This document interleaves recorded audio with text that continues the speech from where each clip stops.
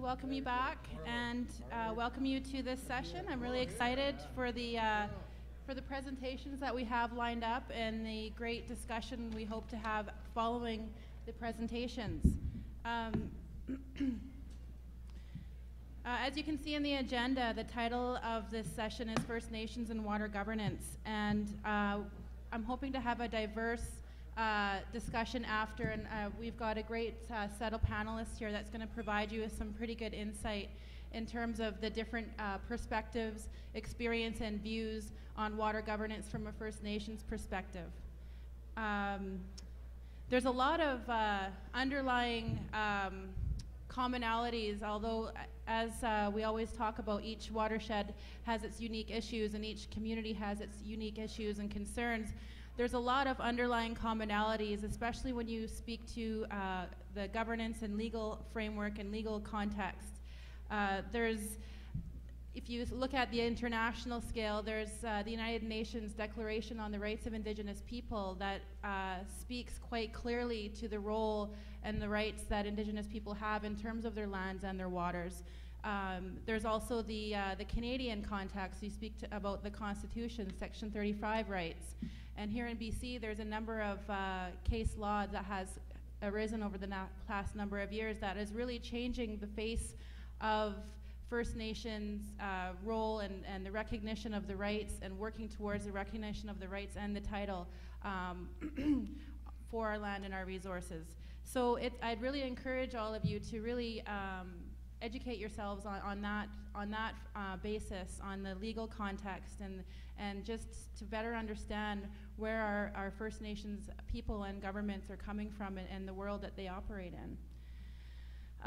So I'm going to introduce our speakers. I guess how we'll roll this out, I'll tell you a little bit about each of them, and then I'm going to ask them to come up and do their presentations and share their words with you, and then we're just going to have an open-ended discussion to finish up our time.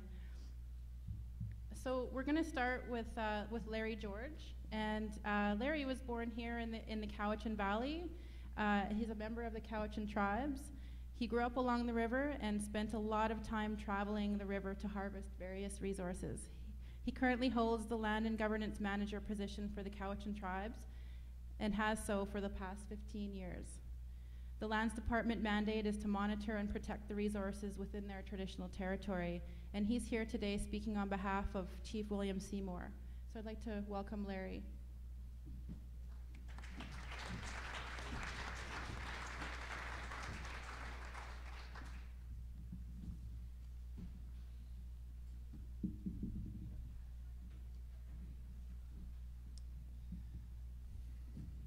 Ignatus siamnesia ya apantha small thun slumlets. Good morning, everyone. My name is Larry George from the Cowichan tribes. I would like to offer my appreciation to the organizers for this event. There's been some wonderful experiences and knowledge shared with us, and thank all of the previous speakers. I would like to share some views that the Cowichan and many First Nations have on governance. When I attend meetings with our political leaders or with our elders, we are reminded that there was a system, there was a very good system in place for many generations, and they begin talking about, if we're talking about the watershed and the river, they remind us that, we have on the Cowichan River, we have Tlumtlumlets, Chenipson, Cowichan, Quatmitson, Hoksela, and Samana. These are the villages along the river, and they continue to survive along the river. And for many generations, monitoring, enforcement, and control was conducted by various leaders in each of these villages.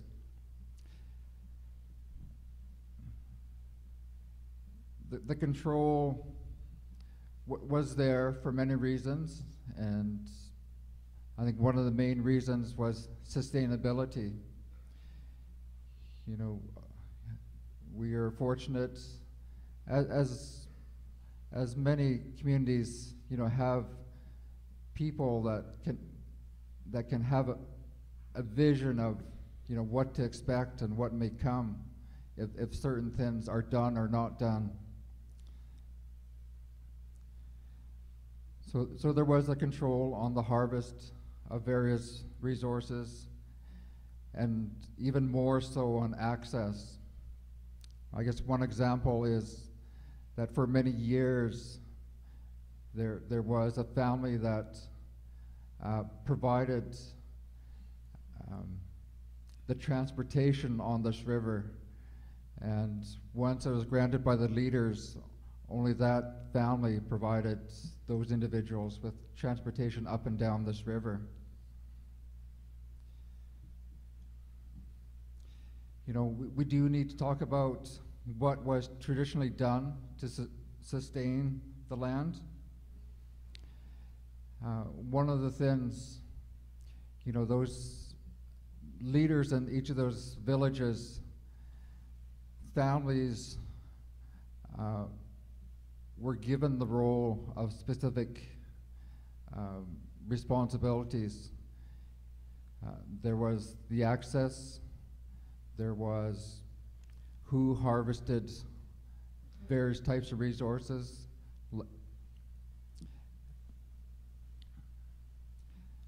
So those roles carried on in the family for many years, and you know, if there was a problem, you know, the leadership would look to that family and hold them responsible. So it was very important for them to carry on their role and make sure what was needed to be done was done correctly. It was a different system than we have today. Back then, you know, it was done to sustain the resources, but also had another role, and that it allowed the community to gather and at some point share the resources, compared to today where the leading factor is economics. It's about making money. I mean, there is some thought put into sustainability, but nowhere is there enough thought put into that.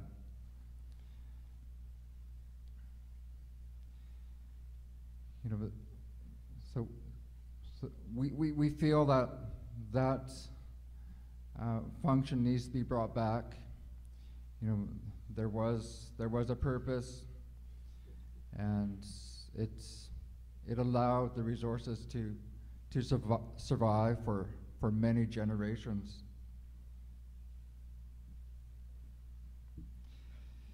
You know, trying to put it into some of the terms that were raised yesterday, you know, I think I can say that the elders, I mean, that could be of a First Nation community, could be from any type of community. We all have elders.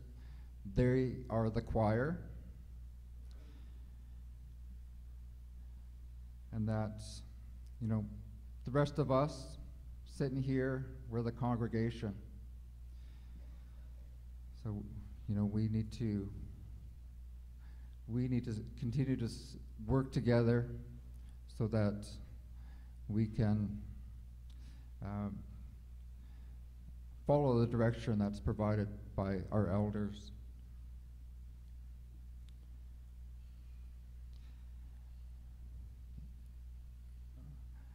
We as First Nations would like to bring some different thought processes into decision making. You know, a lot of us have grown up with, you know, decisions made by strictly a vote, majority wins, or the strongest group or party makes the decisions. You know, there is, you know, real true leadership that does listen to the community or congregation, and that they take all of those thoughts and ideas into consideration, and that, you know, the outcome is, you know, really what is best for the whole community, you know, and not what is best for one individual or person.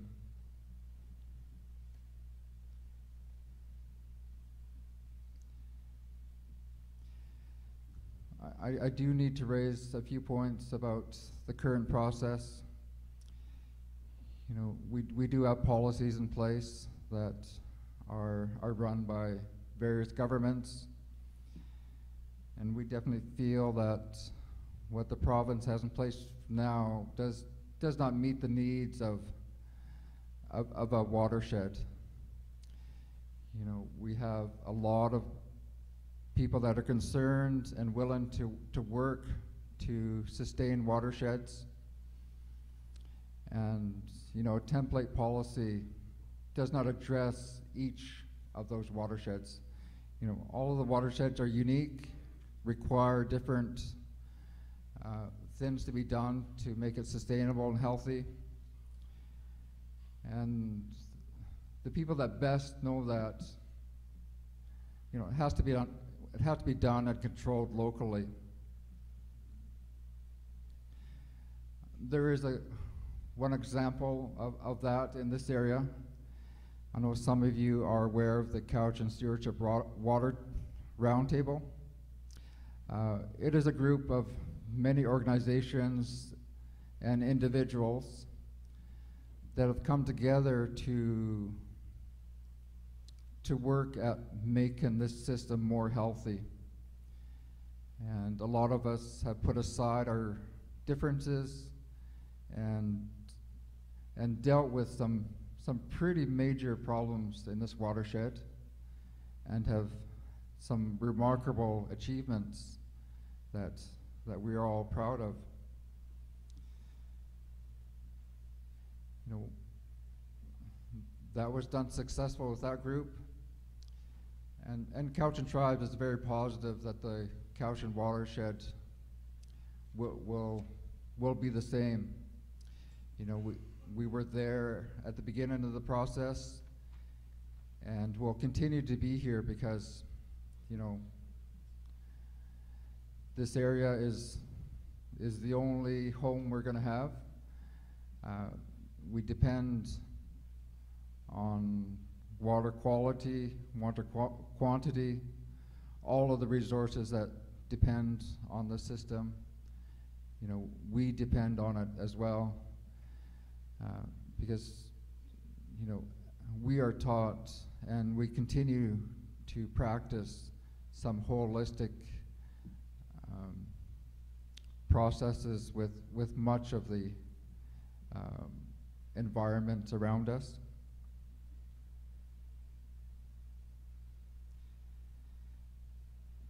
So in closing, just like to reiterate that Cowichan Tribes is willing to work and develop a governance model that works for us in this local region. We do know that this is a huge task, and that we need to work with all the groups in this area, and that we will make a commitment to do that.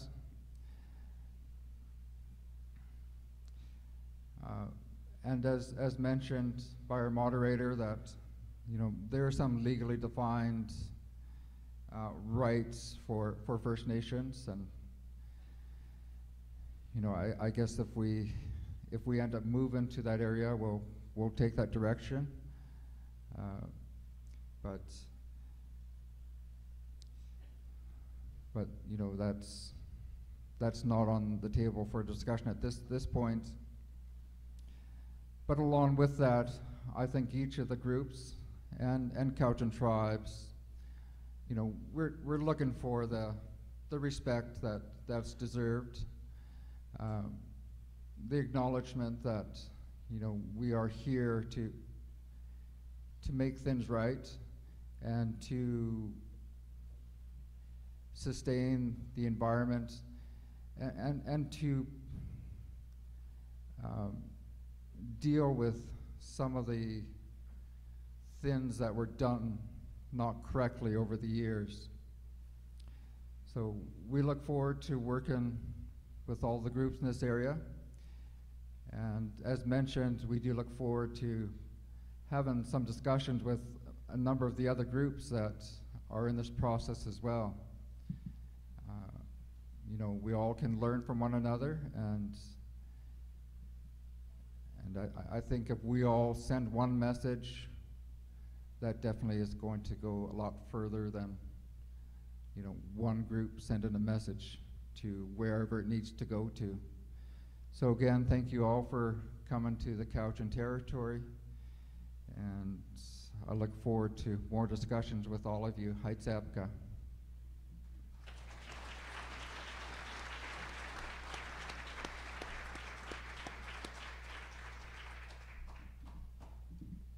Thank you, Larry.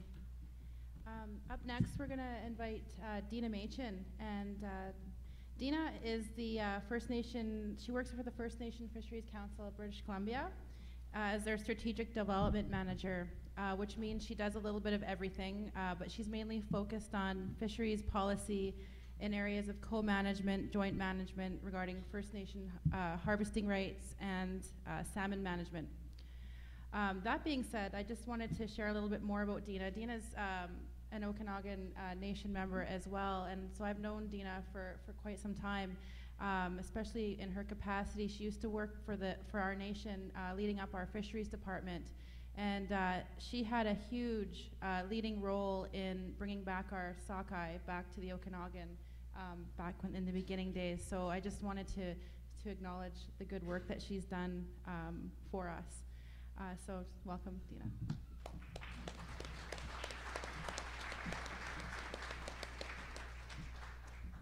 Thanks, Carrie. Good morning. My name is Deana Machin, as Carrie said, from the Okanagan Nation in Vernon.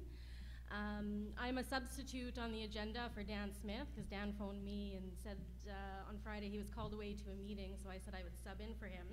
But I see he popped into the back, so Dan, if you want to take the floor, I hate doing presentations and public speaking, so if you want to take your spot back, I'm willing to bow gracefully to one of my elders. So thanks for having me. I'm actually kind of responsible, I think, for why we're having this session at the conference this year. Lots of times when I go out to meetings, I just feel I spend my life in meetings, going from meeting to meeting to meeting. And lots of times I'm one of the only Aboriginal people in the room. Most of the time I'm one of the youngest people in the room. And a lot of the time I'm one of the only women in the room. And I get very uncomfortable kind of being put in those situations where, you know, like you're the Aboriginal, so you get all the questions about Aboriginal rights and title and legal issues, and this is actually a really uncomfortable topic for me to speak about because I don't have that legal background. So, you know, as First Nations people, we take our rights and responsibilities very seriously. So I'm always worried about kind of screwing something up and giving people bad information or bad advice. So luckily, when I was putting this together, I had some resources at my disposal from our legal team that assists the Fisheries Council. So hopefully I'm giving you some right information, and I'll be able to direct you to a place where if you're interested in finding out a little bit more, we can do that. And I see that the regional chief is here today, and she'll be giving a lunchtime address. So hopefully if I screw up, she'll be able to make any corrections. So I kind of wanted to start first. This is a map of, obviously, of British Columbia. And if I ask most people, you'd be able to generally point out where Vanderhoof is, or where Terrace is located, or where Masset is located, right? So most people generally know that, if I ask that. So if I asked you, who knows where Tsleil-Waututh First Nation is located? 5 or 6 hands, 8 hands popping up. Splatsin First Nation. It's all the Aboriginal people in the room putting up their hands, and a few people that work with First Nations in those watersheds. Maybe I'll give you an easier one. Musqueam First Nation. Oh, there we go, a few more hands going up. Lots of people watch the Olympics. Inkameet. Some people like some wine. That's the Soyuz Indian band in the Okanagan.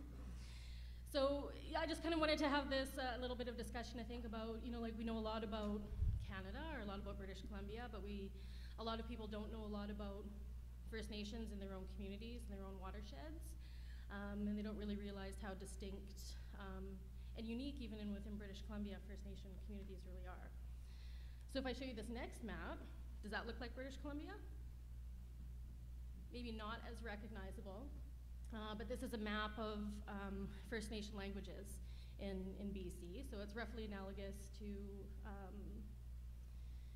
the 20 plus First Nation nations in British Columbia.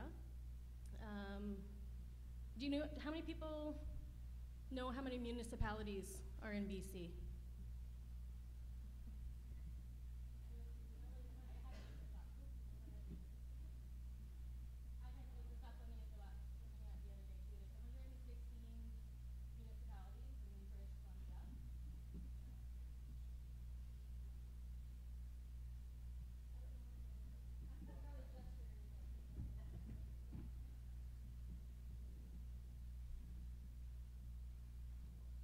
Thanks. There we go. I had to look this up on the internet too the other day. There's 116 municipalities in British Columbia. How many people know how many First Nation communities are in British Columbia? More than 50? More than 150? More than 200? More than 250? There's 203 distinct First Nation communities in British Columbia, located all over the province. Everybody, you must have neighbors. If you live in BC, you've got to be pretty close to a First Nation community. So really, I just want to kind of to stress again the sort of the disconnect, I guess, between sort of Canadian society, British Columbian society, and our interactions with First Nation people. So this is why this topic of First Nation rights, I feel uncomfortable talking about, because it's not a conversation we have a lot. It's not taught very well in school. I remember when I was in elementary school, I think in grade 4, you do a unit in social studies on Aboriginal people. And I think when I was in grade 4, we learned about Mi'kmaq people, or Micmacs, from Eastern Canada, Atlantic Canada, but there was nothing in BC curriculum about First Nations here in British Columbia.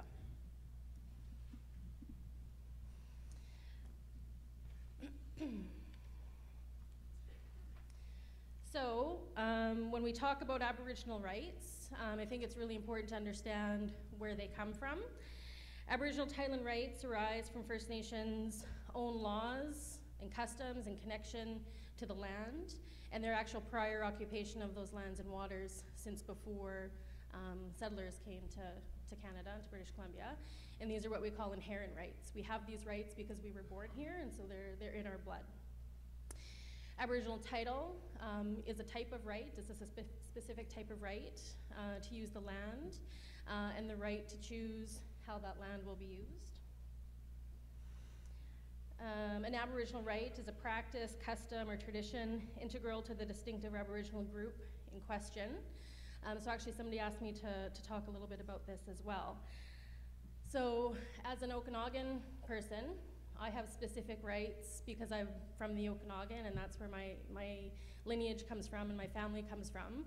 But that doesn't mean that I have rights in other parts of BC necessarily. If I come to the Cowichan tribes, I don't have the same rights here that I have at home, or not all of the same rights. Some of them are very specific to my territory and my land. It's also important to note that Aboriginal rights are not frozen in time, but they're allowed to evolve. So that the modern expression, I'm reading this one down here, I don't have it on my notes. The modern expression of the right must be part of the evolution of the right and the logical natural evolution of the right. So rights can change and evolve and grow over time.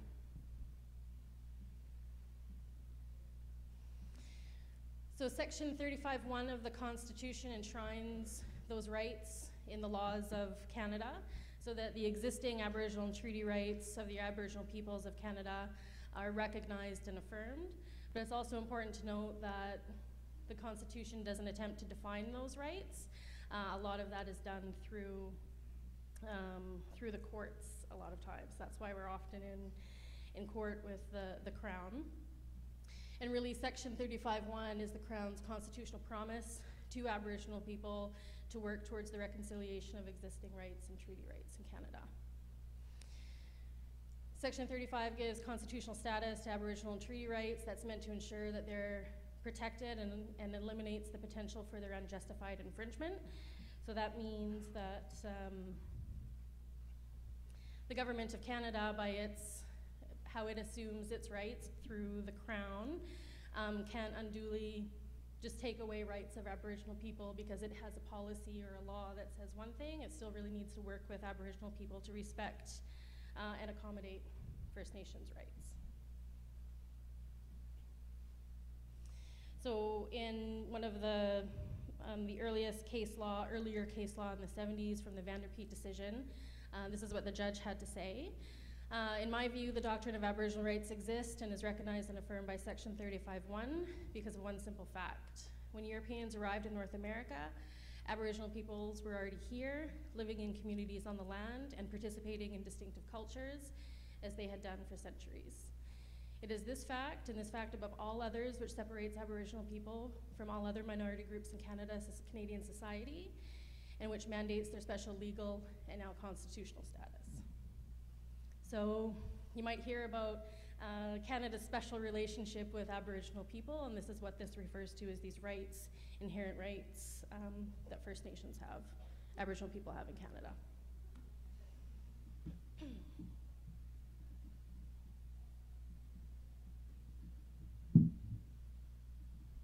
So we know these rights exist.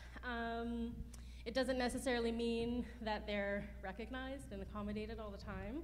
So I kind of put this picture up just to be a little bit cheeky.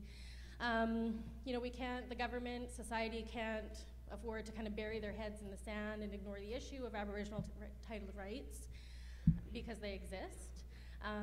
So it's like little kids, right? So not dealing with the problem doesn't mean that it goes away. They're still going to be here. So you might as well kind of just jump in and start dealing with it. So I don't know if I want to get into this too much.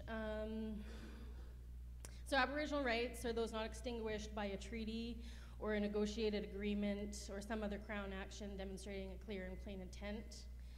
Control or management of a right through legislative action or policy in and of itself cannot be understood to have extinguished a right.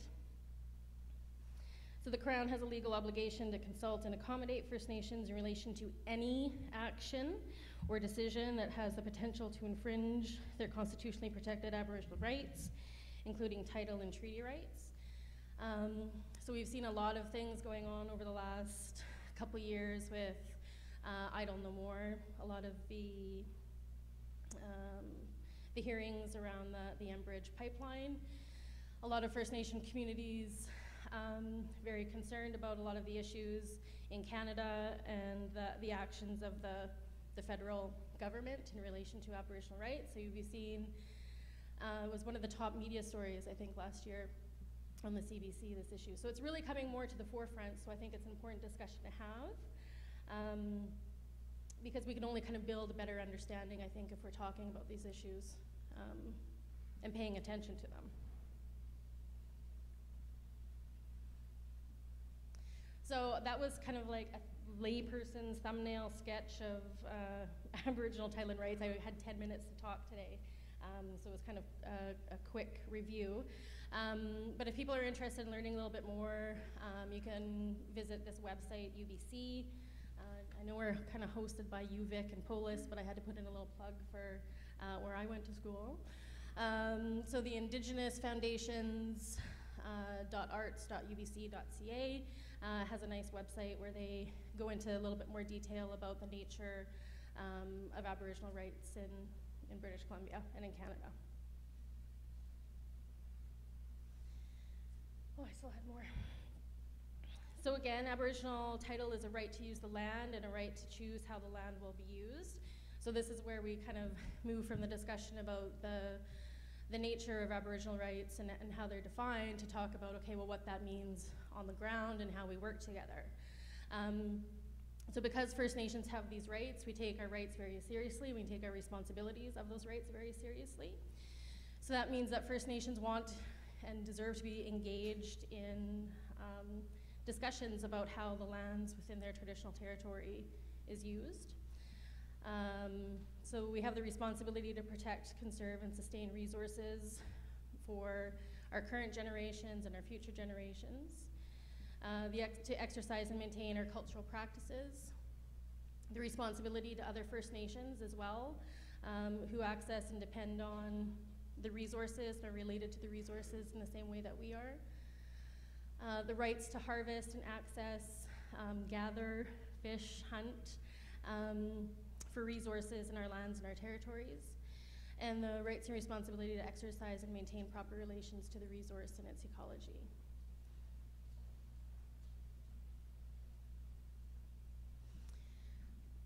So this is actually a diagram that we use a little bit at the Fisheries Council when we're working with communities and the federal government, provincial government, non-native communities to kind of discuss how we see our rights and how we engage with the federal government, specifically on fisheries issues. So when we talk about First Nation rights, and I had said that they're connected to the land where we come from, that means that First Nations have their strength of authority and their jurisdiction is very high at their local community, but the further you get away from their community to say a BC-wide scale, it's a little bit not as well defined or not as well understood. I mean, even First Nations need to work together because Aboriginal rights are very broad, but like Okanagan rights are very specific. But the way that the federal government deals with things, the policies and the law is very broad, but how it is implemented on the land, on the landscape at local communities can be very different as well. So for First Nations, our strength of authority is very high at local levels, but when we're dealing with government organizations, the strength of authority is very high, rests with the minister, and then the strength of authority sort of diminishes or decreases the further you get to the land. So we're sort of at a disconnect with how we're working with local offices, local managers, area directors of different federal and provincial agencies. So that's something we need to figure out how we're working together more closely in the watersheds. So some of the ways this is being done, I really like the preamble to the Haida Gwaii Reconciliation Act, which was enacted in 2010. Is the provincial governments and federal governments don't want to necessarily deal with the issue of title.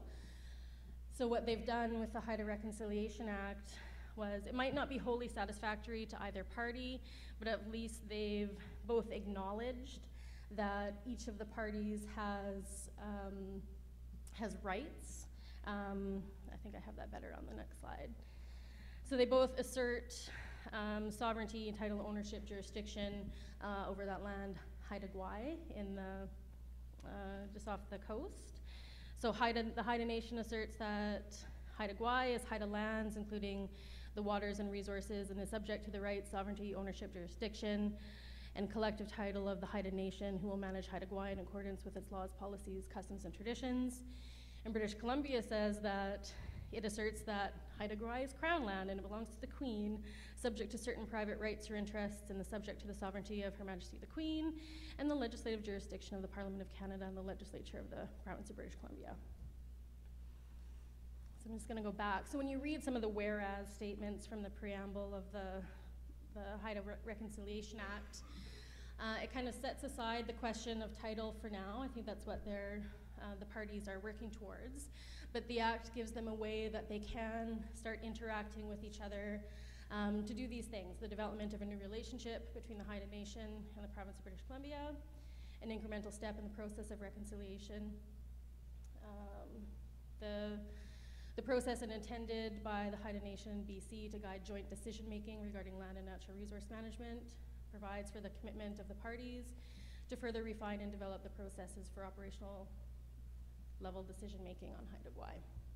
So there are ways that we can learn to work together as communities, Aboriginal communities, non-Native communities, while we're still kind of keeping pressure on the government and the government of Canada to work to address and accommodate Aboriginal title and rights. So I love the internet. You can find anything on the internet.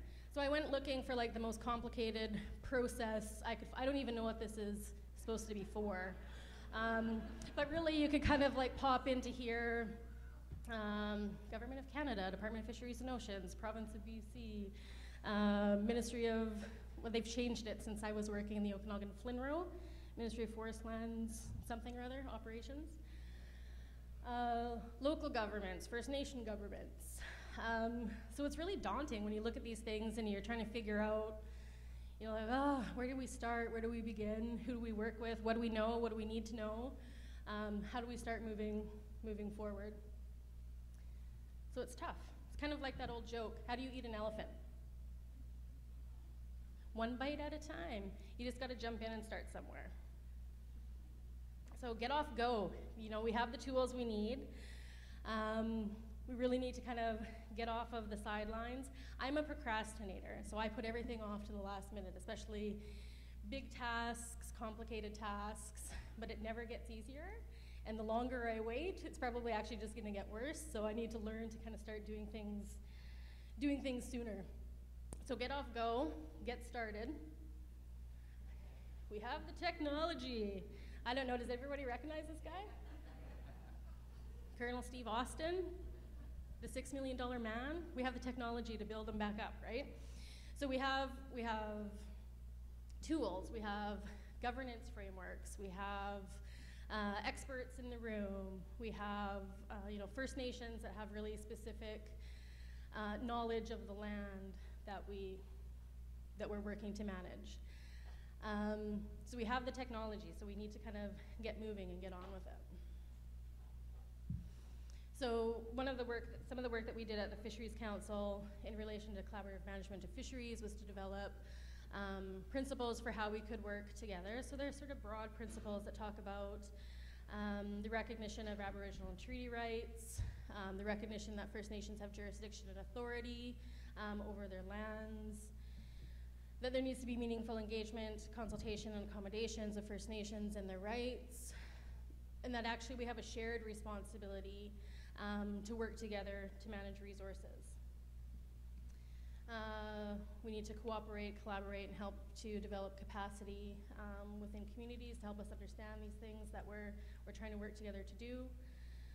The incorporation of Aboriginal and traditional knowledge needs to be at the forefront of work that we do. Conservation and stewardship really needs to sort of underlie the work that we do moving forward. Transparency and accountability, communication. The one I wanted to talk about a little bit more is the trust and relationship building. So without, all this other stuff sounds great, and, yeah, we do have the technology, we can get things done. We really need to just start working on this. Where it all starts is actually building that trust and a relationship between communities. First Nations are very used to, we don't have a great history with the Government of Canada, with the Government of British Columbia. So it makes us maybe a little bit more wary to engage, and it keeps us, we don't have these conversations a lot with people. And it's because we've been for lack of a better term, screwed over a lot. But we're willing, like we're willing to be here as partners. We really like working with our local communities. I mean, you've heard lots of examples over the last couple days where there's a lot of really good things that do happen at the local level. A lot of good work being done between local communities and with First Nations that have similar interests in wanting to move forward to address some of these things. But the trust and relationship building needs to be enduring. It can't be sort of like a one-off, like, I'm just gonna go in, I've got this project to do. We'll meet with some First Nations and we'll give them a little bit of capacity to do some things. But then we're out of here. We're only gonna be here for a couple years and then we're out of here. Well, we're not going anywhere. So these relationships are very important to Aboriginal people to understand that we need to trust each other over a long time to be able to do things together, and it's not easy, but if you can spend the time on the relationship for the first couple of years, like, don't be so concerned about the process, but if you put the time into building a good relationship, that stuff kind of works itself out down the road. So we have all the pieces of the puzzle, we have the tools we need and the people that are interested and passionate to work on the topics, but kind of getting again back to this, the trust and relationship building and understanding. I mean, I don't know Stephen, I don't know if he said this, but it said so on the internet, so I'm gonna go with that. That most people do not listen with the intent to understand, they listen with the intent to reply. So we really just need to take the time to understand each other better and sort of listen to where we're coming from and listen to what our perspectives are, without really focusing too much in the initial stages on the end goal, right? So really we just need to get off go and sort of jump in the water and take the plunge, and then we'll all be in there together and we can figure it out from there. I think I went over my 10 minutes.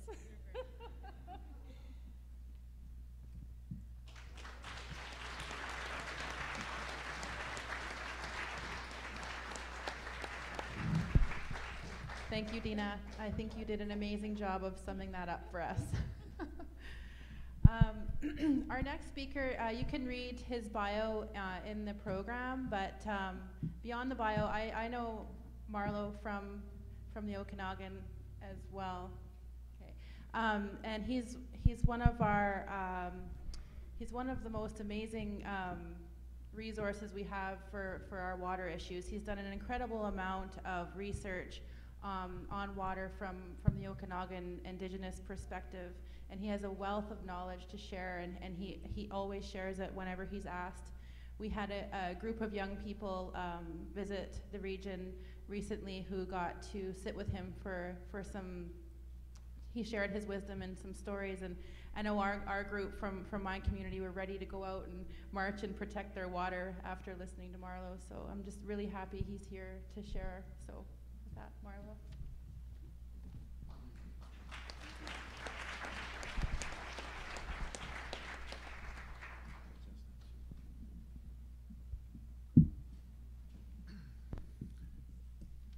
Why, just squeezed one item. My colonial given name is, as was said, was Marlowe Sam. First of all, I'd just like to thank the hosts of this conference, and whose land, you know, I was glad to come in and visit here, and I also want to acknowledge the ancestors, you know, of this land and all living things upon this land that's here at this time. As mentioned, I'm going to move this. Move that before I'll break it or something. But I guess to introduce myself a little bit more, I'm a longtime activist, Indigenous rights activist, and I also want to mention before I start that I do not represent any political body like the ONA, or I'm from the U.S. and a member of the Colville Confederated Tribes, but I'm in no official political category that I represent any of them. So I just want to make that clear, so you know, I don't, many times I get a little crazy and say things that, you know, might embarrass tribes or whatever, you know, but them are all belong to me.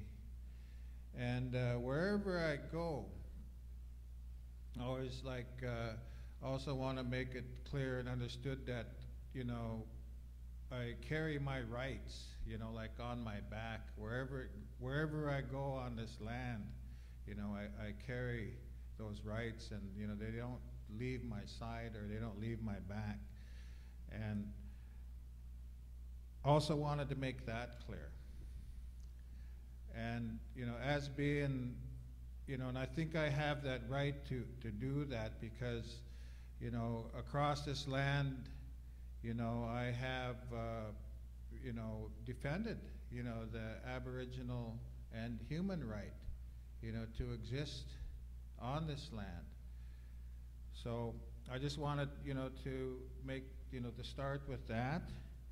And I was here in this building, 4 or 5 years ago, sitting out there listening to all the things on water, and maybe some of the same people were here.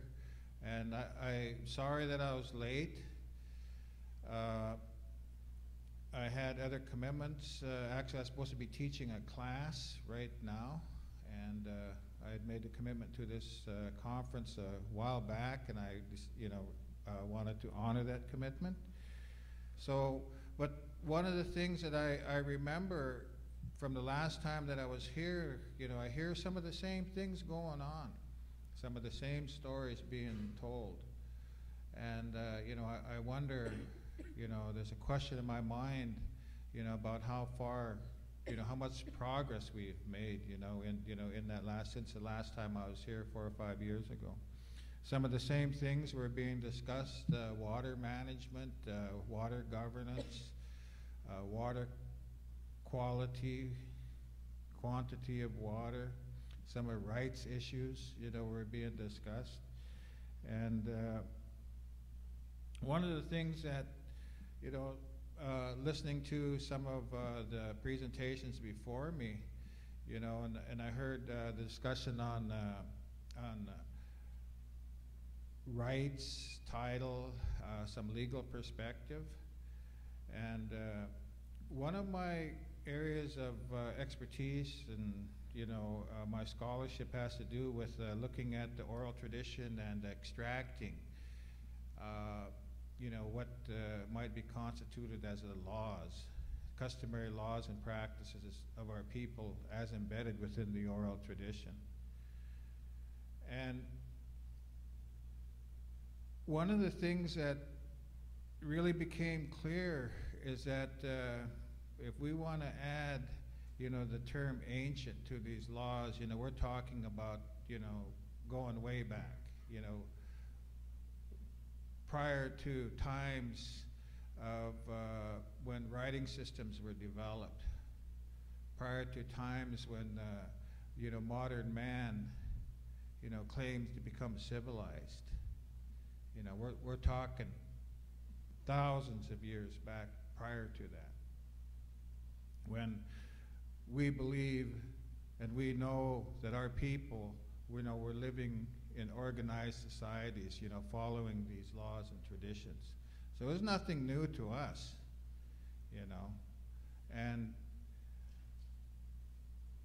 it's kind of, I'm really glad to come to these forums and participate in these forums, because I can look around and I can see, you know, that people are beginning to catch up to us.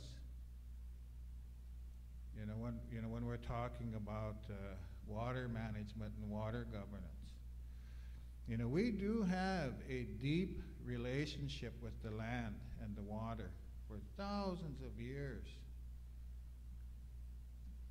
And when I see groups like this, you know, it's really encouraging, you know, to know that, my God, they're beginning to understand. They're beginning to, to feel what we feel about the land and the water, because we, like I said, in many cases we have to stand up and defend this land and water.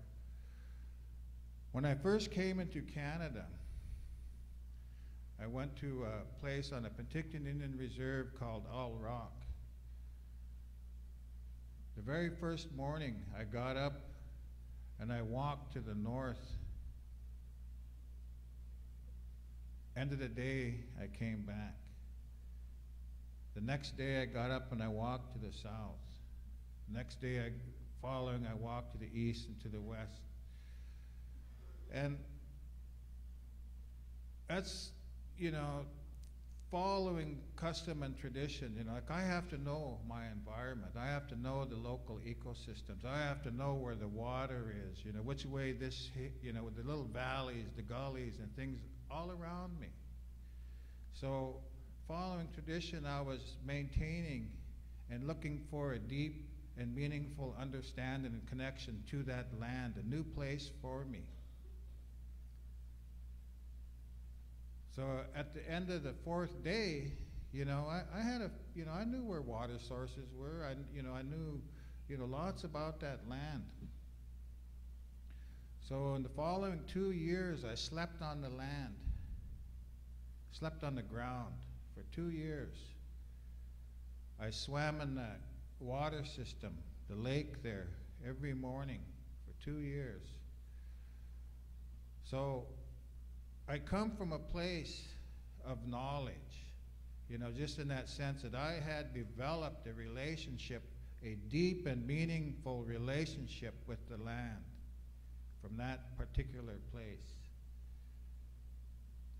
And many times it's with great difficulty, when we as Indigenous peoples are asked to address groups that maybe somehow don't understand that deep relationship and what we protect, what we fight for, what we feel in here. And for one thing, another thing that we come to understand is that some of us are land speakers. We speak for the land. The land, it has no voice as we know it. That water, those animals, those plants, those, who was talking about 18 or 80 types of snails or something like that. They have a voice. They need a representative, someone to stand up for them. And I seen a man standing up and talking about that. That's a land speaker in my mind. So, those plants and animals and the life forces on the land, they need that voice. And what's real encouraging, we're talking about coming here, looking at a method of organizing people so that there may be collaboration, working towards a means to an end. And, myself, I'm real encouraged, when I get to address groups on water. Because I really believe, that, it is going to be a struggle. It has been, from the last time I was here up until this point. And I admit that I've, just recently, from that time until now, I was lost in books and research and stuff. I've just barely, it's the first time I've addressed really any large groups, since I completed my dissertation. And it's something I just want to leave behind for a little while. You put so many years into it, you just want to let it lay for a while and pick it up later on and take a look at it again. But one of the things that, we do need, is that collaboration. And I always like to look at it as meaningful and deep understanding, and I really do hope and that at some point in the future that the settler societies will come to understand what they have sitting out their back door, wherever you live, wherever you come from, that maybe you take that walk in them 4 directions a little ways and get to know your land. You know, whether it's an urban setting or not, you know, get to know where your water sources are, where they originate, where they come from. You know, we can do a whole lot of talking about watershed management and things like that, but I challenge you to know and understand your particular watershed. Go out there, maybe camp on that land, maybe, you know, bathe yourself in that water. And then maybe you'll have a different perspective on it. Maybe you'll come to a different understanding of it.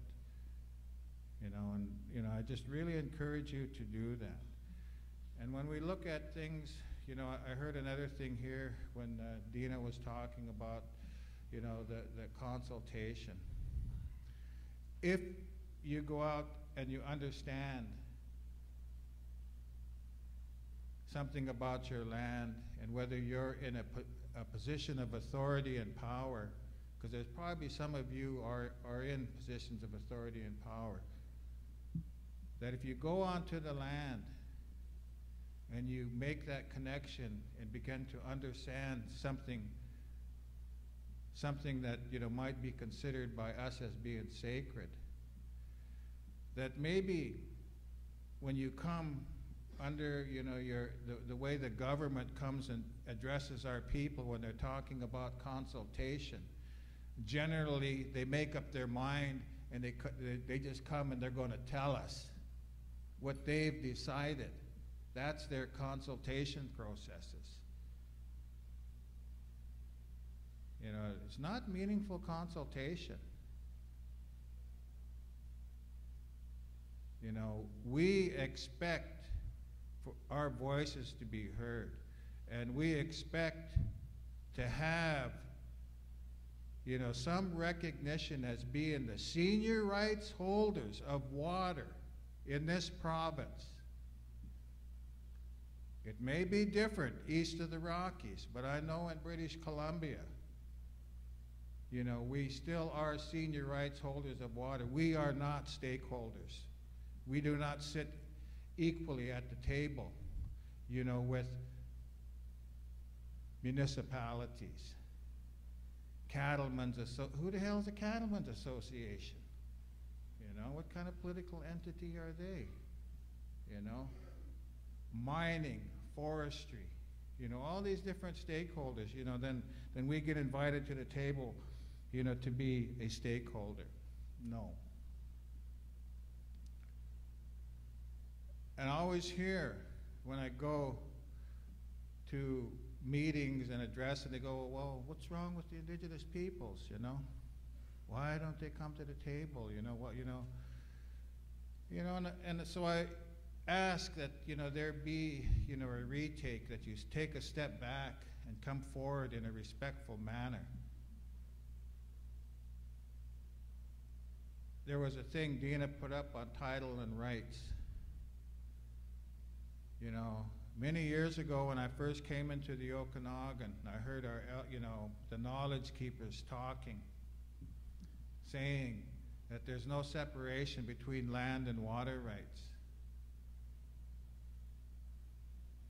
And another thing I heard them say, that I heard a number of our political leaders since that time say, show us your title.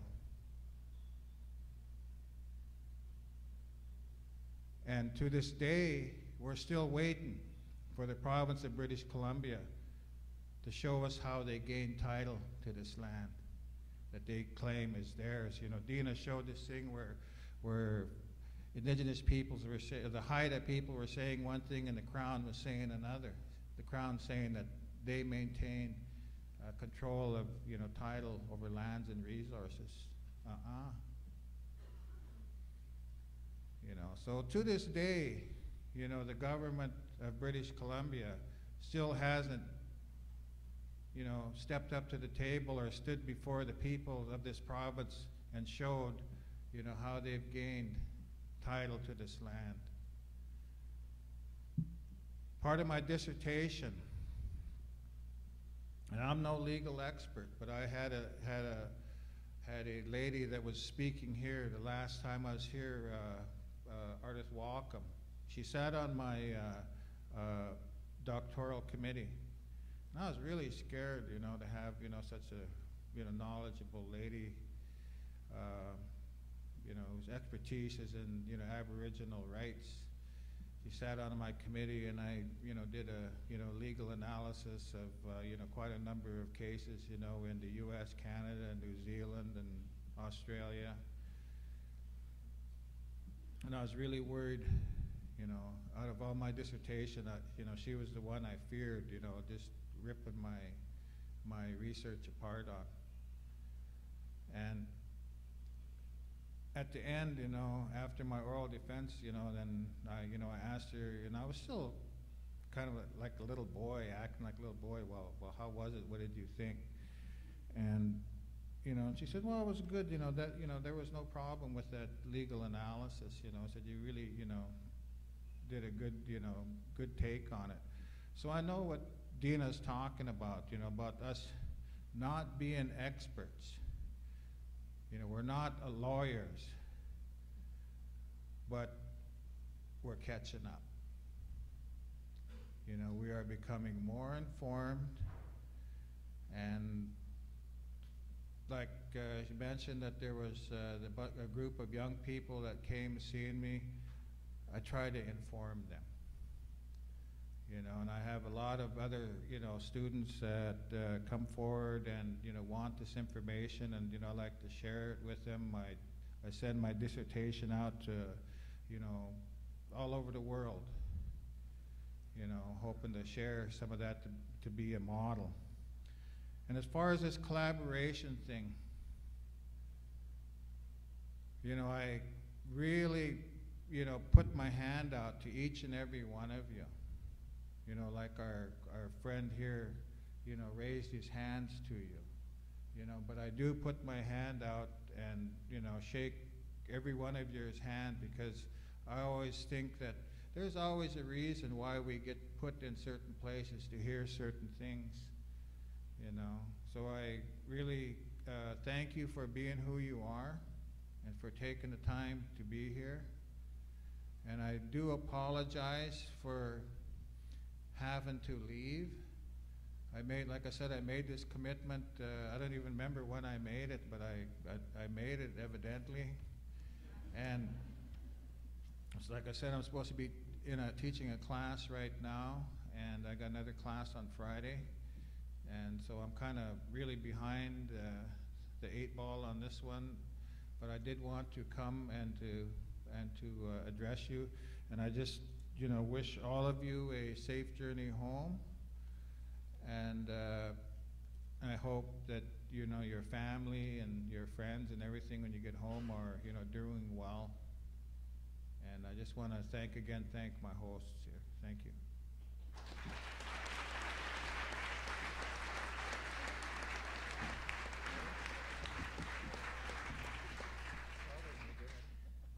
Thank you, Marlowe. I just wanted to say something quick to you before we move on to questions.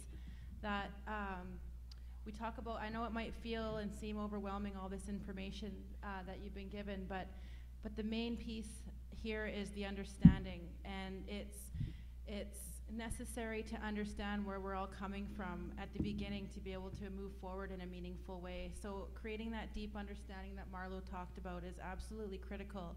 And so understanding all of these different concepts and being aware of them is so important.